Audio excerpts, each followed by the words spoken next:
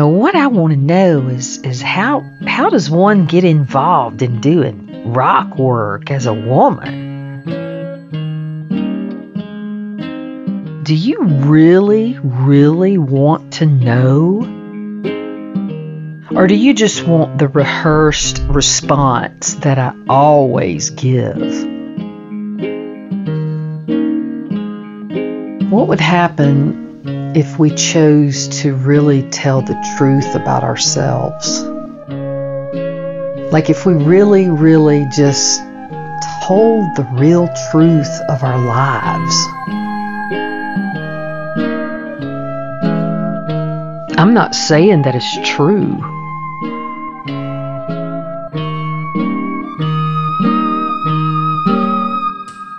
I'm saying that it's my truth. You're listening to Hammer.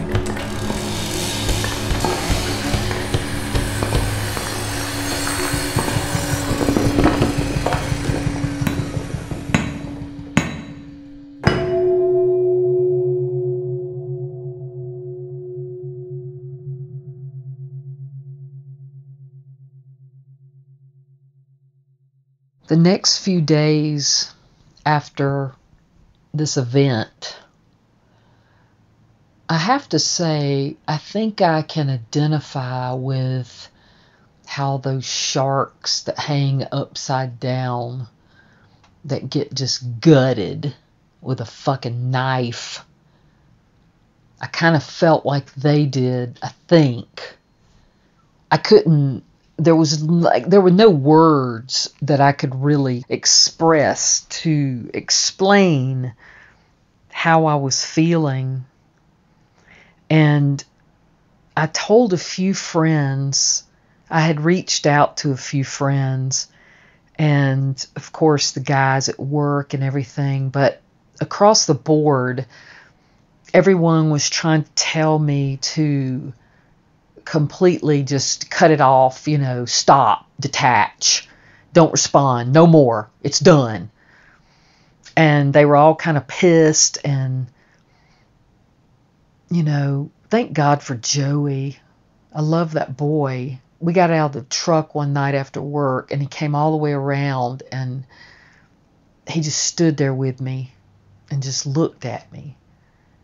And I kind of just kept saying, I don't know, Joey, I don't know what to do. And he just kept hugging me, and I just, it was like I couldn't voice anything, and I couldn't speak about anything because I had this whole other thing going inside of myself around the fact that I had chosen one person out of the entire internet collection, I guess you'd say. I picked, see, and I flashed all the way back to therapy lady saying to me, Jill, when are you going to pick? You let everybody pick you. You just let anybody that comes down the pike pick you. And she was right back then. I did let anybody that come down the pike pick me because I didn't have any fucking self-worth. But with this situation, I picked. And I knew that I was responsible for this. And I knew on some creepy fucking level that I had created this. If we create our own reality, well, what the fuck is this? So I was having this battle. I was having this internal war in myself. Because every time that I would start to cry or melt down with another person, then I would have this other side say, you fucking did it. You created this. What the fuck are you doing on the fucking internet? I mean, didn't you learn your lesson from fucking Red Devil? I mean, this was the kind of stuff that was going on inside of me. And I didn't have any compassion for myself. It was like total, like I was just reeling. And then when the friends that knew about Helen and kind of knew Helen, they were trying to talk to me and help me. I guess I would just put up my defenses because I could not explain it. I couldn't explain what was happening inside of myself. And this pain, this rippage, this just total rippage.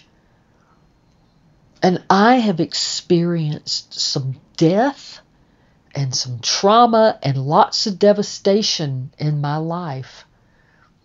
But this one was on a different level. And it's like I still find it challenging to put language around it.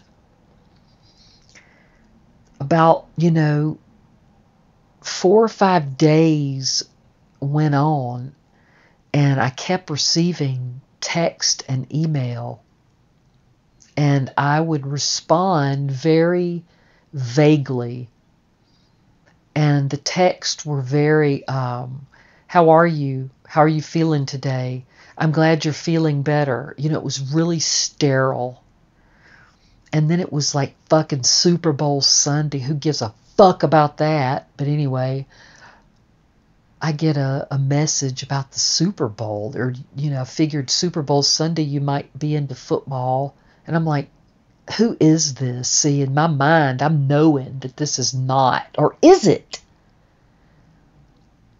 Well, I'd say about the second day, maybe the second, it might have been the night of.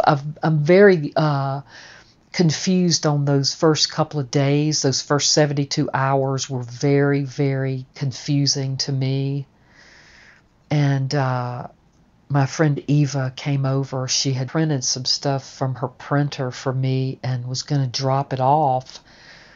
I had told her about Helen very briefly. I had told her that I had met someone. And I told her a little bit. We actually had gone to dinner, and I had told her a little bit more and shown her pictures, and she was saying, I'm really happy for you, and she was very sincere in that. And but she was dropping these papers off, and she came up the sidewalk, and I was standing on the front porch, and I started like almost hyperventilating, and she looked at me and she said something, and then she said, are you okay? And I go, no. And she was like, what is it? I said, I have to tell someone 100% truth. I have to tell somebody the 100% truth, or I'm going to lose it. She was like, I could tell she was kind of like, what is going on? And she stood there for a minute, and I don't even remember what I said, but I started trying to explain, and I tried to tell her, and she said, hold on a minute. I'll be right back. And she went down to her car, and I think, she came back and she said, let's go in the house. And she had canceled her plans. And I don't think in the whole 22 years of knowing this person that I've ever seen her cancel some plans for me. And, but I think she knew that something was really wrong with me, because I've been a rock. No pun intended. I've always been the fucking strong one. But this one was taking my ass down. And we came in, and I said, can I just start from the beginning? Because it's like I had to create a process. You can read books, and you can listen to all your fucking tapes and all your CDs and all your blogs and all your podcasts. You can listen to things a million hours. But to actually be able to work through something, I don't know how. But this was something that innately started happening. Was I said, can I just start from the beginning? And I went all the way through my phone, and I narrated a story to her with all of these pictures, all the photographs, because I have 1,000,000 texts and 1,000,000 emails, but I couldn't even look at that. I couldn't look at that. And the pictures were hard enough to look at, but I thought, okay, let me just go down the line here and in this timeline, and I could kind of go from, September, October, November, December, January, February. I was able to go through the timeline with the pictures, and the picture would tell me like what was happening at that time. And she was so gracious. She sat and she listened. And at one point, I don't even know how this happened, but at one point I wasn't sure if she was sitting on my couch or if she was not sitting on my couch. I didn't know if I was imagining her sitting on my couch or if she was really sitting on my couch. I lost touch with reality for a few seconds, and it happened 2 different times during that evening. And this was starting to scare me because I'm a pretty grounded person, but this was way out of my league. This was way out of my league. And she sat and she listened, and she was very sweet, and then she left, and so I just continued to try to understand this, and I couldn't write, I couldn't read, I couldn't really do anything. I felt like a real zombie. And when I would get in my truck, music would come on, and this song, Different This Time, by Cornelia Murr. That is the Helen of Greece theme song. And all of a sudden, hearing it with these ears instead of the pre-scam ears, I couldn't, it was like making me nauseous. I thought I was going to have to pull over and throw up.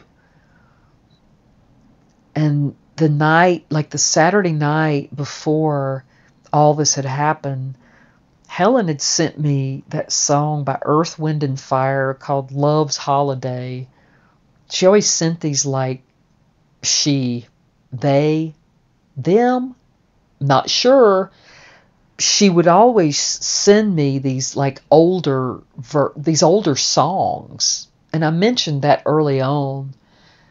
But this song, when I listened to it that Saturday night, she says, I'm in the kitchen cooking, listening to this. I wanted to send it to you. Kisses. And I remember playing it, and I remember how happy that it made me listening to those words. My life, it did a 360 really quick.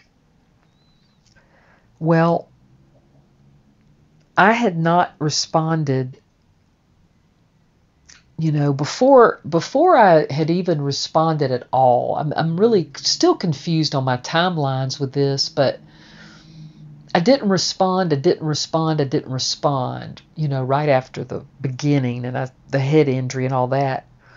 And one morning, she, like I said, was very persistent. Are you okay? I need to hear from you. So this one morning, it was Tuesday morning. I remember it was a Tuesday.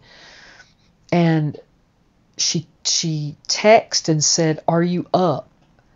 Can I call you? Please, I need to know you're okay.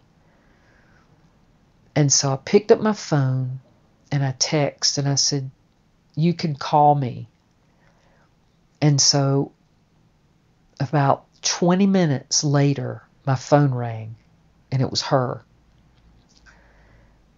And I just answered kind of low, and I go, hello? She goes, oh my God, I've been so worried about you. Are you okay? And I said, well, yeah, it's just been real confusing. I said, I just, I hurt my head really bad, and I don't know. I just have been really confused and kind of sad and stuff, and I just, I felt real bad, Helen. I felt real bad, that I couldn't help you out financially. She goes, oh my God, stop. Oh my God, babe. She said, I had no business asking you that. I had no business. What am I, like, entitled? I feel like I must have been being entitled or something, like I had some right to ask you for, money like that. I feel so horrible. I felt so stuck, and I just didn't know what to do, babe. And I said, it's okay. I said, I understand, and I would totally help, I would. Oh, yes, I know, babe, I know you would. And I said, well, can I ask you a question? She says, of course. I said, like, do you need me to go down to your place in Charleston and, like, check on anything? I mean, she said, no, it's all fine, babe. I've got everything under control. And I said, well, when do you think you're going to be able to come back? I don't know. It's going to be a while. I've got to work this out. I've got to work this mess out. And I said, it's, I was just really looking forward to you coming back, and I know you got to do what you got to do, and part of me, was kind of like I was kicking into this the unconditional love place. I was really trying to just be like, okay, another human cannot affect the way you feel. Another person's response and words cannot affect the way you feel unless you allow it to. And I was trying to keep that inside of me so I could just talk. And I said, well, I know that it's your business and you got to do what you got to do, because I get that. I understand business, and I understand, I have to work a lot of times, and a lot of times people don't understand that in me. They feel like I should just be able to drop what I'm doing and come do stuff with them or whatever. I said, but I get it. And I go, you know what, Helen? And she said, what? And I said, to be honest with you, I said, I was just really looking forward to you teaching me how to ride a horse. And I said, I've never ridden a horse before. And I said, did I ever tell you my one attempt to ride a horse? And she said, no. And I said, well, back in the 90s, I said, this friend of mine had come back from the Army, and she got stationed at Fort Hood down in Texas. And I had told her at the landscape company that we worked at years prior to her even going in the Army, we were talking one day about horses, and I said I'd never ridden a horse. And she was like laughing at me. You never ridden a horse? I was like, no. And I said, she goes, why? And I said, I just never really had an opportunity, and my mom was scared of horses, and I just I wasn't ever around them that much. And I said, if I ever did ride a horse, I said, I would want that horse to be blonde. And my friend was laughing. She goes, blonde? I go, like one of those, like, I don't know, like an Appaloosa or a Palomino. I don't even know the right names, but I just know I've seen them with like blonde hair or like a blonde mane and a blonde tail. I just thought they were real pretty. And I said, and I would want to ride on the beach. Well, so my friend, she like surprises me and says, come down to Houston and I've got the surprise. And so I flew down to Houston, and we took a rental car, and we went to Galveston. And we were going to stay at this place. And the next day, she goes, okay, we got to be somewhere. Come on. And we go down, and we're driving, and we pull up to the beach. And we look down, and on the beach, there's this little group of horses and some people. And she started laughing. I go, what are you doing? And she goes, come on, you'll see. And so we go down, and there was the blonde horse. And the man was going to help me get up on the horse, and they were going to show me how to ride this horse. And I'm, and I said, got on it and everything. And we start going. And I said, the horse's name was Tucson. I'll never forget. And all of a sudden, that horse turned around and, no kidding, bit a hunk out of my calf, just clamped down on my calf. And I like screamed, and they were like, what? And I go, the horse is biting me.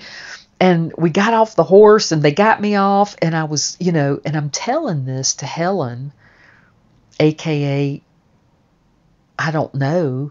And she's like, oh my God. She goes, oh my God, babe. She goes, I have missed you so much. And I said, you've missed me so much. And I have not talked to you in so many days. And I said, I know. And here's what's so fucked up about this. When I was listening to her voice and heard her laugh and heard her just so in tune to that story and everything, I felt like somebody gave me a good old shot of morphine. I got such relief. All that anxiety and all that shock and all that shit that was in my body dissipated. It was gone.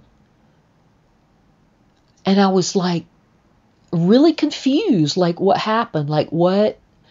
And then I realized that part of me was right back with her.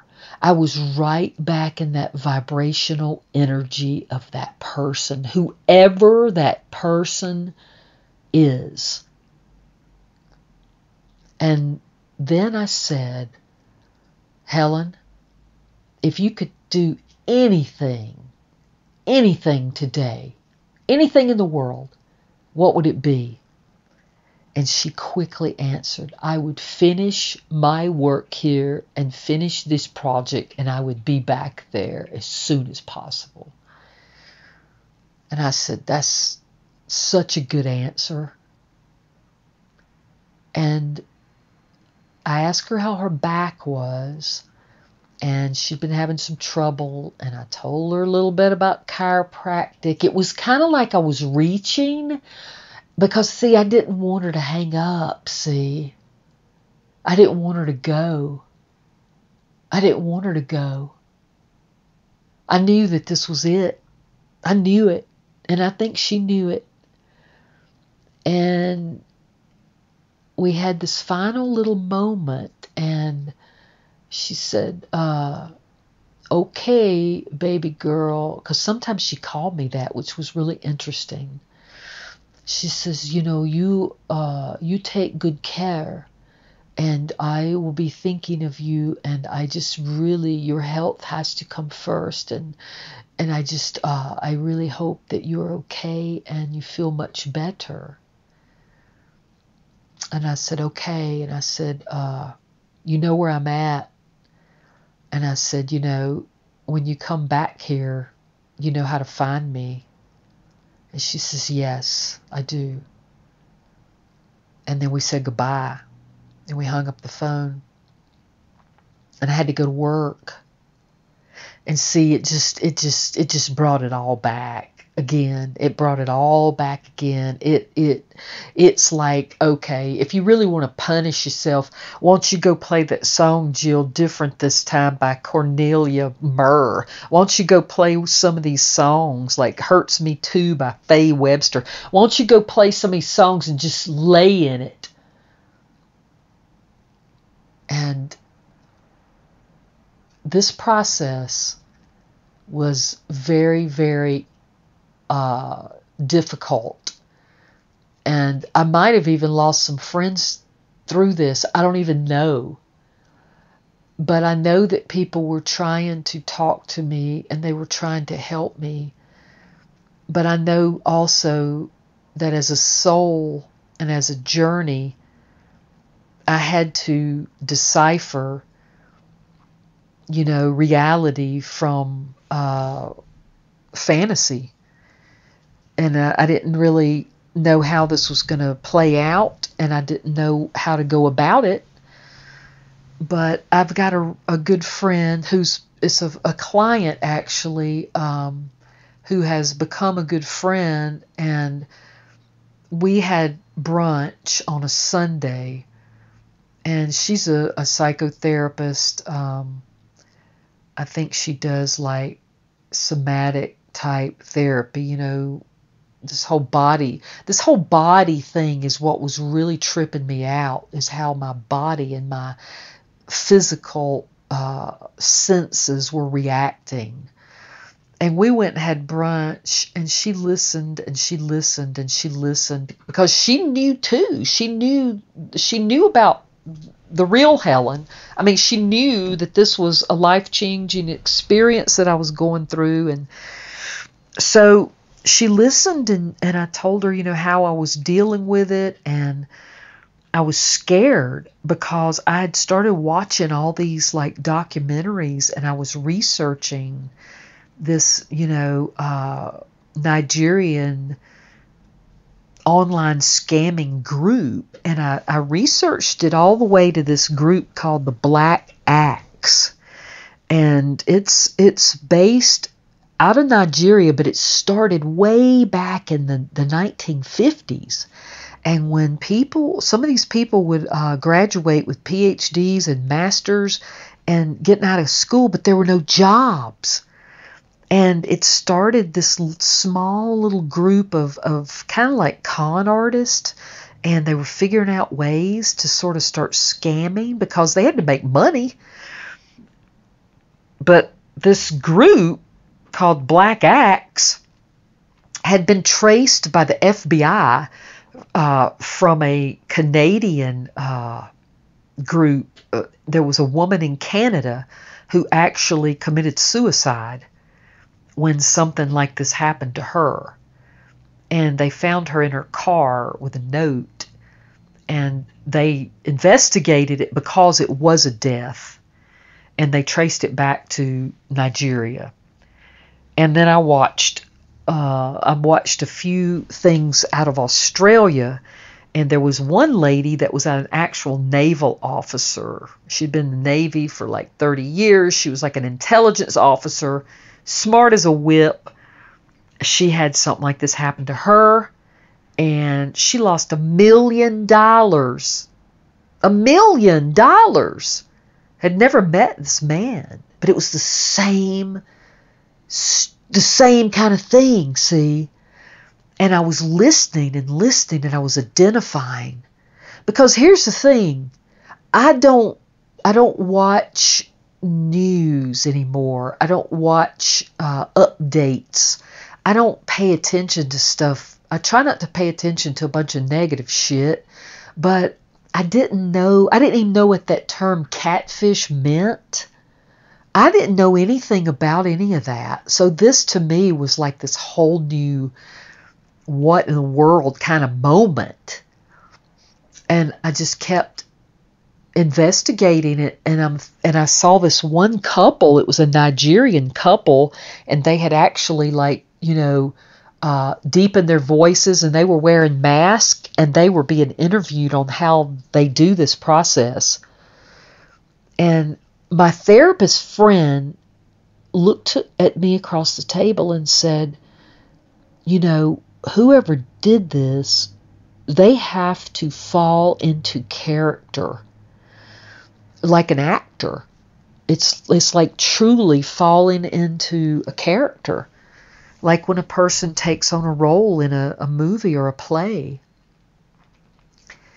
And that was the most baffling thing about it was the time. I thought, how could a person keep up with this for this long, this many months, and all these hours in the day, around every 2 hours, around the clock. It wasn't like once or twice a day. It was like I was in contact with my back pocket. I was having a love affair with my phone. I was having a love affair with the air. And it was, but it was just mind-blowing because of the details. This was done with surgical precision. I went back over these texts and these emails with a fine-tooth comb, and there is not one flaw. There is not one mishap. And she would even remind me of things. She would even remind me of things like, don't you remember, babe? I told you my sister's name was Flora. If I asked her anything twice, she would say, don't you remember? I told you that. She was on it. She was on top of it. She knew more about me than I knew about my fucking self. And that's what scared me was I've got a podcast out in the world. It's got everything about me. I mean, who cares, right? What kind of information do they want, really and truly? It's all about money. Did she or they think that I had money? Maybe because I work so much. This was such a setup for such a long process. And I guess going for the gusto, the more I learned about these scams was that a scammer would usually start to ask for like a $500 upfront, whatever, like a little piddly amount of money to get that person sort of going. But there had never been a mention of anything like that coming from Helena Grease. And I mean, it was like I thought that she was like the affluent one, and that's the way it appeared, and was about to become more affluent with the deal, right? And like I felt like I was vying for acceptance from her. I felt like at some points that I was being vetted so that I could be in their family, into the fold of the Achilles family. Achilles. I should have known by the name Achilles. Larissa Helen Achilles. Can it even get any more Greek than that? I mean, I just don't know. I must have said, I don't know, 400,000 times the first 4 days of this. I kept, watching these documentaries and these specials, just trying to understand. But I think there was a part of me that was trying to, I was trying to forgive myself, on some level. I think I was trying to forgive myself for making this choice. And also, I know that there's evil in the world, and, evil people do things to innocent people, all that. But I tend to go down to the next level with it for myself, which is I try to do the deep dive, the metaphysical dive of the deeper issue. And for me, I really and truly believe that I was trying to create the perfect relationship. Maybe I had affirmed it. I don't know. I knew that I wanted to do it different this time, like that song said. And I knew that I was, really looking forward to a whole new life. But I was really lost. I was very, very lost for several weeks. And it's not something that can just leave.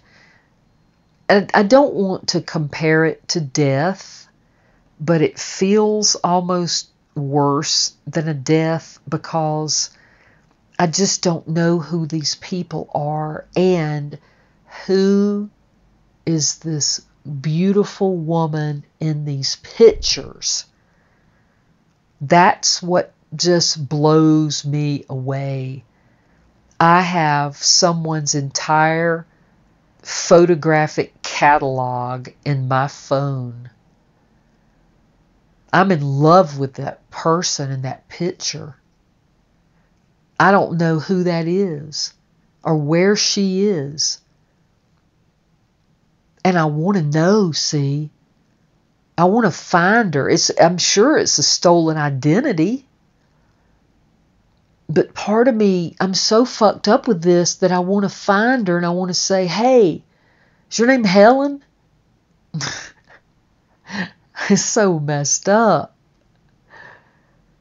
It's like I've been really struggling with shaking it. And so Helen of Greece, wherever you are, and if you're listening to this, then I told you I was going to put you in the podcast.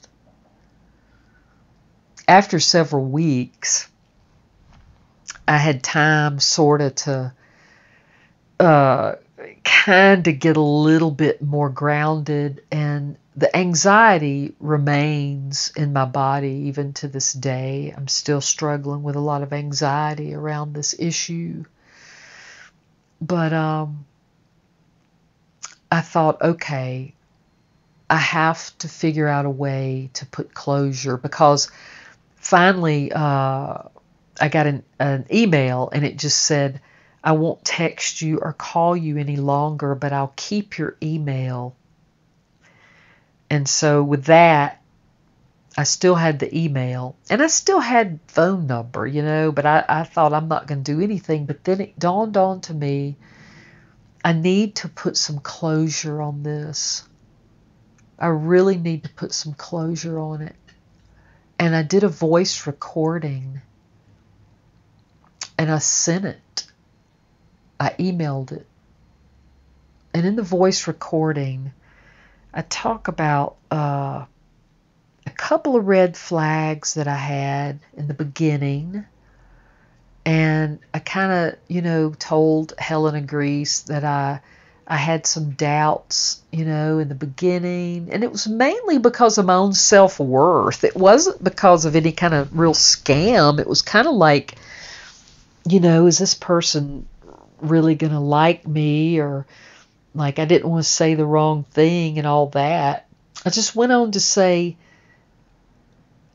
how this had, evolved into a relationship for me. And I said, how do you do it? How did you do this?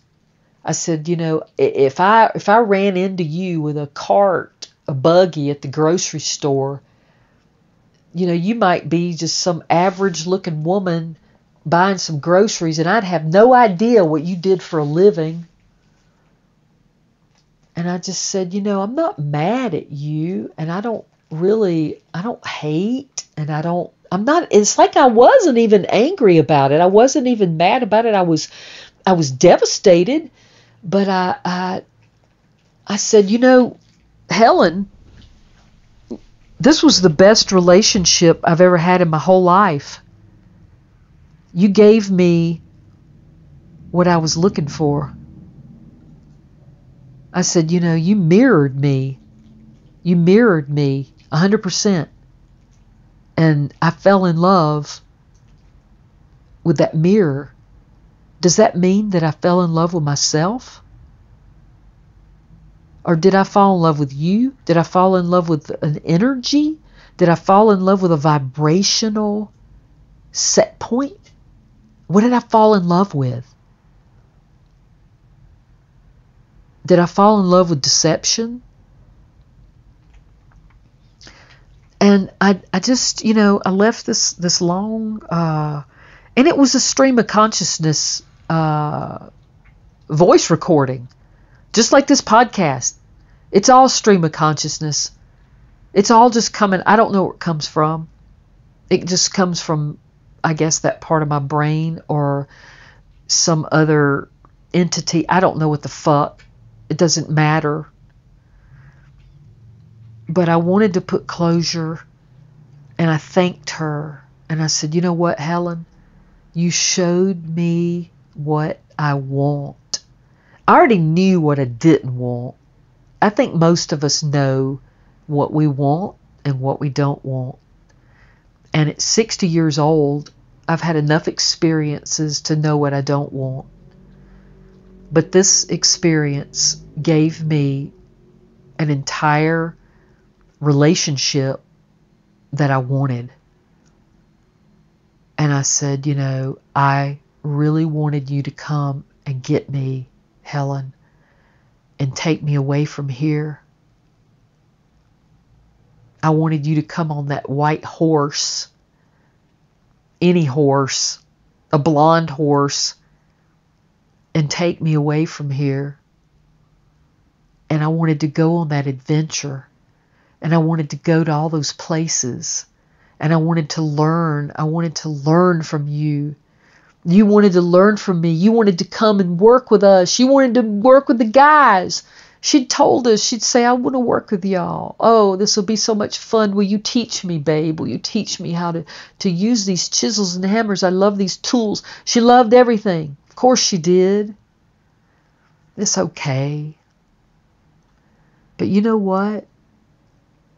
If 6 or 8 months had gone by, if a couple of more months had gone by, I might have sent her the money. I was that convinced. That this person was real and was in my life and was coming home real soon to Charleston, and we were going to have dinner. And she was going to buy that Burberry London coat and those damn equestrian boots. Because when I told her that dream and I sent her a picture of what those 2 items look like, she says, oh, babe, you have such good taste. I love these. I will wear these for you. We had a plan, see. I had a plan. I had a plan with somebody for the first time. I had a plan. And I was on board and 100% excited and 100% ready to go. And I wasn't going to throw caution to the wind and just run away. Because even Robbie, my client, the guy with the tattoos, I called him and I left him a voice recording, and I was really upset. Because you know what? I love that man. He's different. And I trusted him, and I told him this. And he was devastated because he was even saying to me, you're going to go, aren't you? You're going to go, aren't you, girl? He goes, you need to, Jill. Jill, you need to. You got to. You got to go and travel and go do some stuff. You worked so hard. And he knew part of my story. He knew my loss. And I just... letting this go has been very hard. And it's, I know I'm not a victim, but maybe I am a victim to this type of crime. But I don't, I can't live in any kind of past stuff because it doesn't serve me, because it's done. It happened and it's done. And I've got to find a solution. And I think that's what the biggest challenge has been, because I don't have a reference point with something like this. And I don't have many people that know or that have anything like this. I have friends who have had deaths in their family or divorces that they've struggled. But this was unlike any kind of breakup even. And I've had some heartaches and some breakups in my life, but this even topped that. Eva texted me and asked me to go to the AA meeting the following Monday. And I went and I met her there. And, I hung on through that hour. And it was kind of blurred. If I think back on it now, I can't really recall. The topic was acceptance, which was exactly what I needed to hear. But the biggest lesson, I guess, for me is to keep forgiving. And I've got to forgive myself for, making this choice. And it's not wrong what I did. It's not bad what I did. And adults do meet on the internet. And there are successful relationships that meet online. I can't judge this one experience and make that judgment for other people. But I got really fucking mad at fucking God. If there's a God. I felt like, is this another joke? Are you real? What the fuck do you want from me? Eva looked at me on my couch and said, maybe it's just bad luck. Maybe you just have bad luck. And is that true? Can we just have bad luck? Is that a thing? Like, is that real? Is bad luck a thing? I know that what we give energy to and what we think about, we create. I dig that. I got that. I understand that. I understand that we create our own reality. And I work very, very hard to get out in front of the negative. I've been working so hard for this last year, just extremely staying in that flow, staying in that positive flow and really trying to, each day stay present, stay in the moment, and stay in that higher flying vibration. And I have felt very good. I have had a great year. It's been very good. I've had a lot of experiences, and I've been up, and I've been, just better than I was for a long time. So, I don't know. I know that, Pema Chodron wrote a book called When Things Fall Apart. I think she was like at home in Arizona and had this like kind of happy life, or what she thought was happy, and was out planting some flowers, and her husband came home and said, I want a divorce. I'm in love with somebody 25 years younger than you, or something. I think that's how the story went. And she went down, and I think, I think that began her journey. And I was like, okay, like, am I going to keep getting knocked down? Like, am I supposed to become like some kind of monk woman?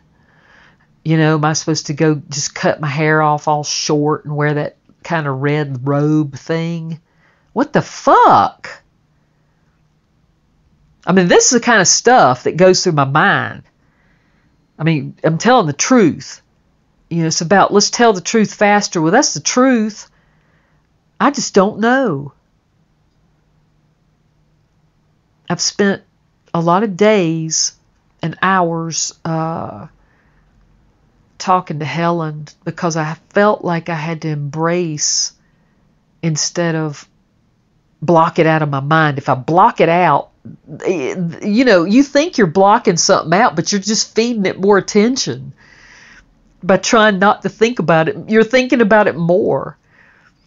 And so I've had conversations just in the air, because that's what she was anyway.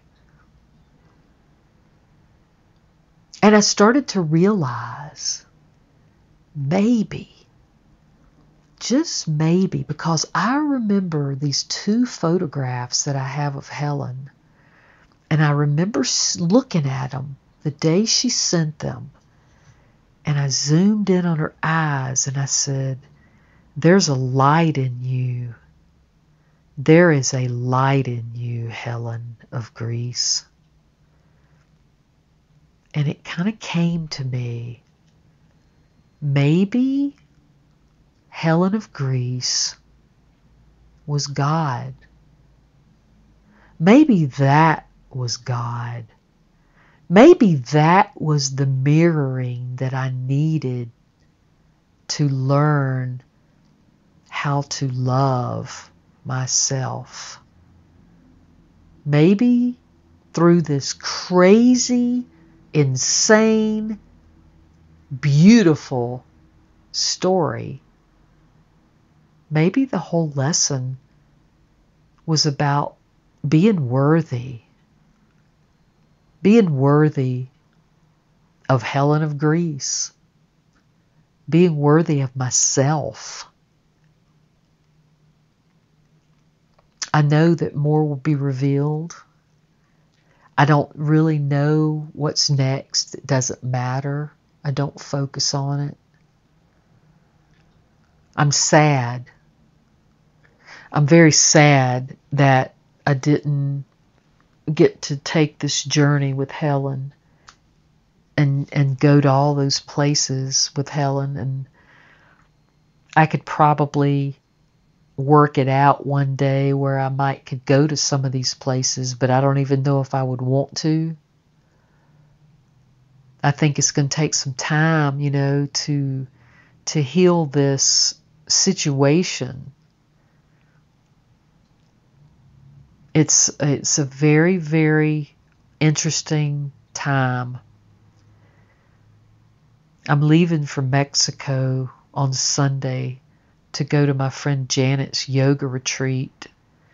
And she wants me to do a workshop on storytelling.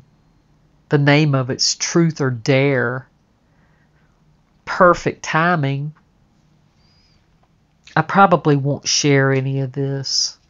I probably won't even talk about it at all. But all I know is that 2021 into 2022, there were some months in Jill Haynie's life that were happy. I was happy. I felt happy. And I felt hopeful. I think the saddest part of all for me is the hopefulness that I had. And it'd been a very, very long time since I had had hope about my future. And this just sideswiped me back into that hopeless feeling of just desperation and despair.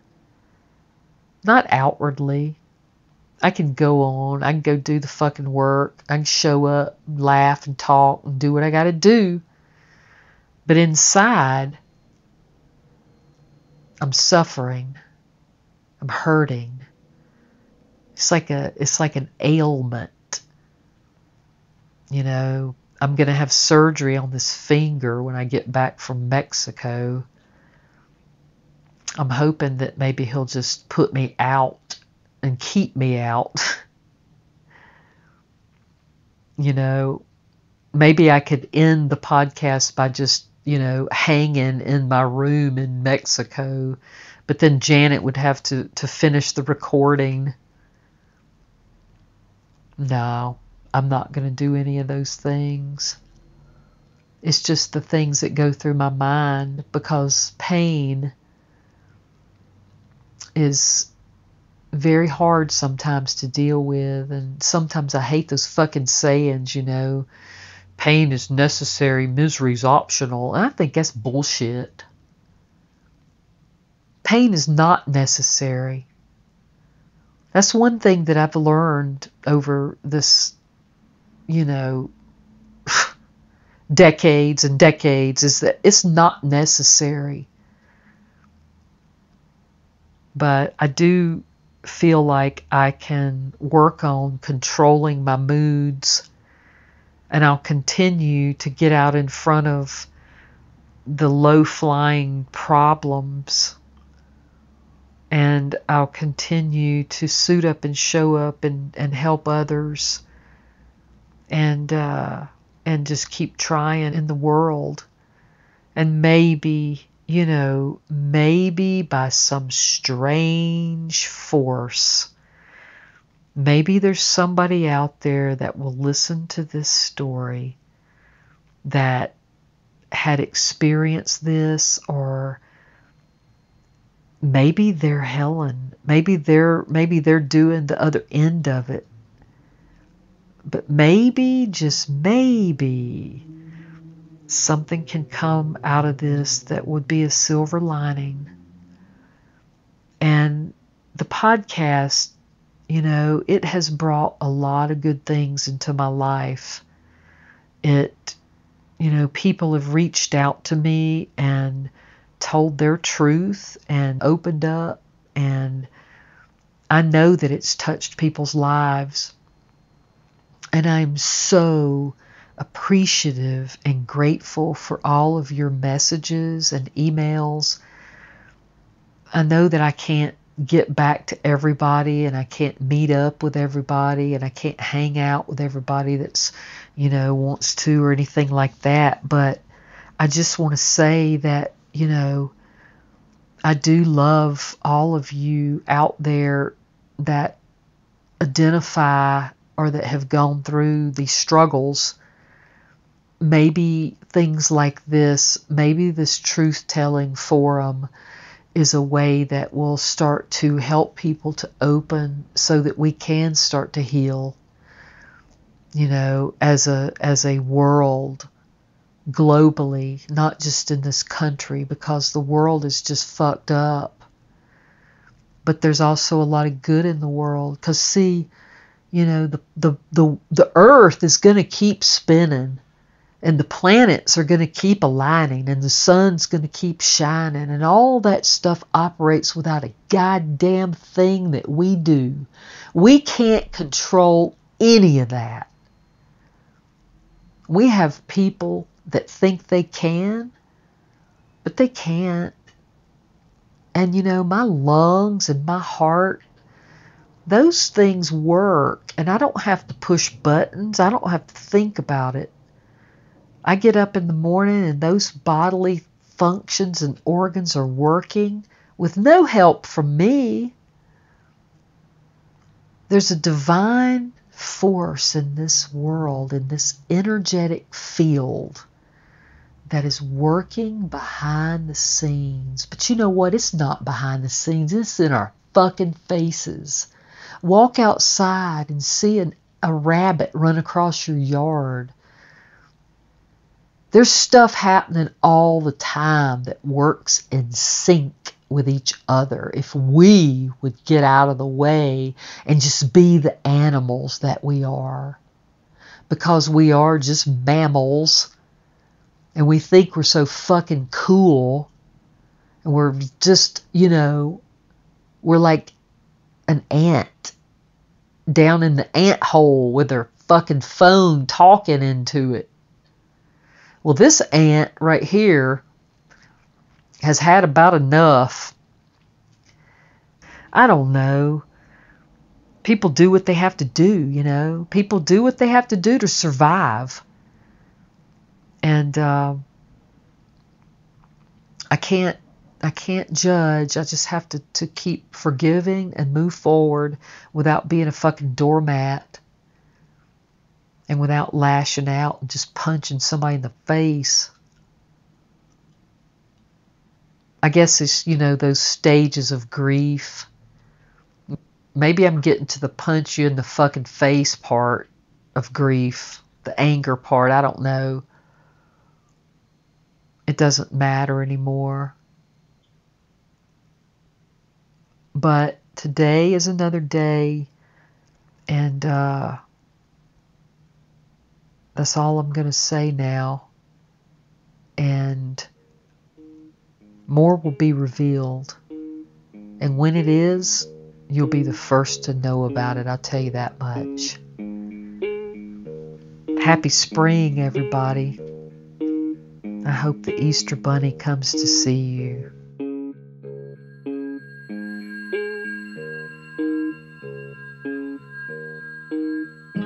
Hammered is recorded and produced in the Blue Ridge Mountains of Asheville, North Carolina. It's narrated by Jill Haynie, produced by Maggie Briggs and Jill Haynie, and with sound design, editing, and music by Alexander Rodriguez. Our beautiful artwork was created by Lauren Caddick, and we'd like to send a special thanks out there to Minnie and Robin. You can check out our website, podcasthammered.com, and follow us on social media for updates.